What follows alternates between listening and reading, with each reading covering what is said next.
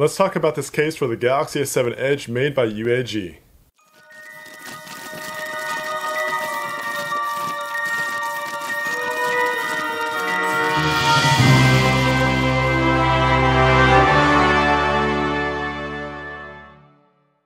I've used some really nice cases with the Galaxy S7 Edge so far, but I think that this one has been my favorite so far.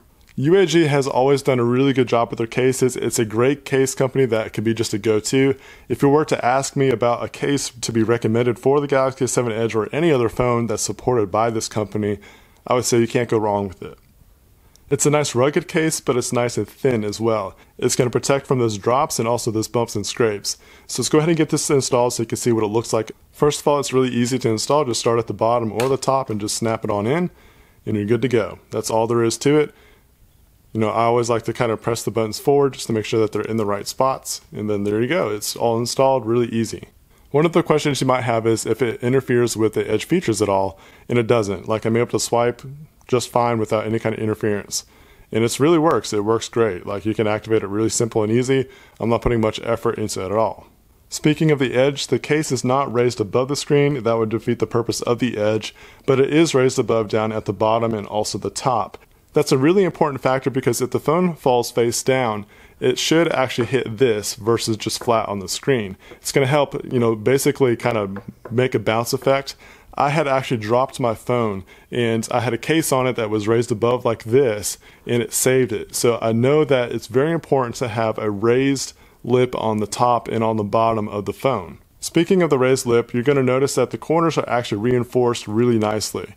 If the phone falls on the corner, it's going to be really protective, and actually many drops happen on the corner. So you can rest assured that it's going to protect these corners, it's going to absorb that impact and save your phone. Being that the back and the front are made of glass, it's really important to have a protective case on this phone. As much as I like rocking this phone without a case, it's got an awesome premium feel to it, I just feel super nervous about this phone getting dropped and getting bumped and scraped up. So it's really important to me to have a case that's going to protect this phone so it keeps looking brand new and fresh. Other important factors about a case is if the button covers actually feel like they're tactile. I don't like them to be hard to press at all, and this case doesn't disappoint. It feels nice and tactile, there's no problem at all. The same feel goes for the volume controls, and actually the volume controls feels a little bit better than the power button, but the power button doesn't feel bad. Another nice thing is that it's got this little texture here, so it's really easy to find if you're not looking at the phone itself.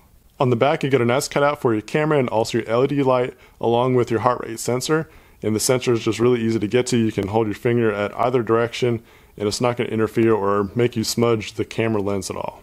I like this kind of honeycomb design on the back and just kind of like the structure. It just looks really cool, but also it just adds like this nice grip to it. You're able to hold onto the phone without feeling like you're going to drop it. Even on the back end with this being like a polycarbonate plastic, it feels really good. These little textures and these curves and stuff, they just add to the grip and it just adds to that ability to hold onto the phone securely.